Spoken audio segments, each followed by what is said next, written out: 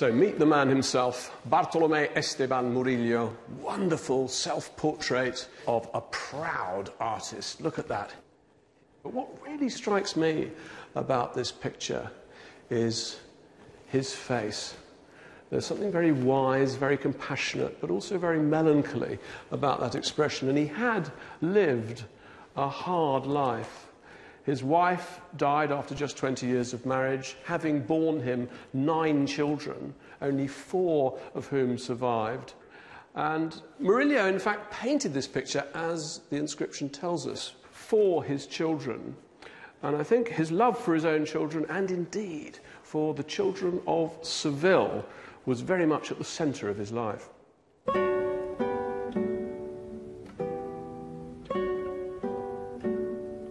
Seville, during Murillo's lifetime, was absolutely ravaged by plague, by famine, by crop failure. The population of the city halved, and the streets were full of beggar children, vagabonds. The pictures call attention to the plight of the city's poor children, and they also ask a question. They say, what can we do? Murillo was joined in his quest for the answer by Don Justino de Neve, canon of Seville Cathedral. Wealthy and devout, he founded religious buildings offering sanctuary for the needy. In Murillo, he saw a man who could paint powerful symbols of spiritual salvation. A lifelong friendship and patronage was born.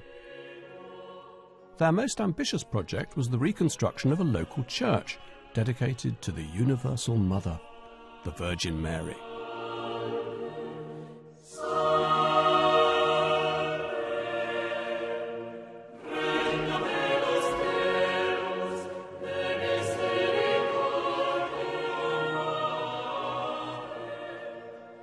So Xavier, you've turned the central hall of Dulwich Picture Gallery into the nave of a cathedral.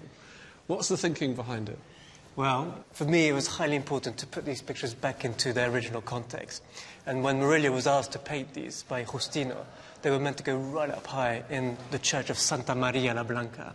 Because normally we see them in the Prado as paintings on the wall of an art gallery, and what you're saying is, no, they're pieces of holy theatre. And they should have been up there, that's why we can see the underneath of the guy's foot. Exactly, and suddenly you're appreciating the arches within the composition. He's trying to echo the actual arch of the architecture in his composition. So he's taking everything into consideration. It's a wonderful piece of painting. It is. I mean, it's Murillo at his best. He's just come back from Madrid where he's looked at, Velázquez, Titian, all the great Venetians, and he's really trying out his own technique. I can feel him, or sense him, looking at Titian. It's a very Titianesque dog. I think Venus, in one of Titian's paintings, has got a rather similar dog curled up. It's a great domestic setting. I mean, the Spaniards regard this as la siesta time, because they have fallen completely asleep. It's a siesta from which they're about to be awoken. The cloud of their dreaming is being parted. Well, of course, and she is basically instructing them to build a church dedicated to herself. And there she is, at the far end. The ultimate image, perhaps, by Murillo of the Virgin Mary.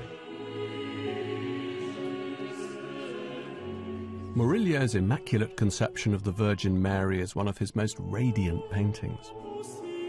But like much of his work, taken at face value, it was derided in recent times. It's precisely the kind of painting that gave him for so long such a bad name. It's been dismissed, this kind of painting. Chocolate box, saccharine, sentimental. But if you clear your mind of those prejudices and see it in the context of Murillo's life, Murillo's Seville, you can see it for the radiant masterpiece that it is. Look at the way the Virgin rises up, the rhythms of her drapery. Look at the way she's clothed in the sun, she treads on the crescent moon. And I love this joyful crowd of cherubim and seraphim. I wonder if Murillo thought of them as cherubim and seraphim, or whether he thought of them as the souls of his own lost children, of the children that he and Justino de Neve did so much to try and help. I think it's an image of great hope It's a way of telling the people of Seville that despite the darkness, despite the loss, despite all the death, at the end, there is light at the end of the tunnel.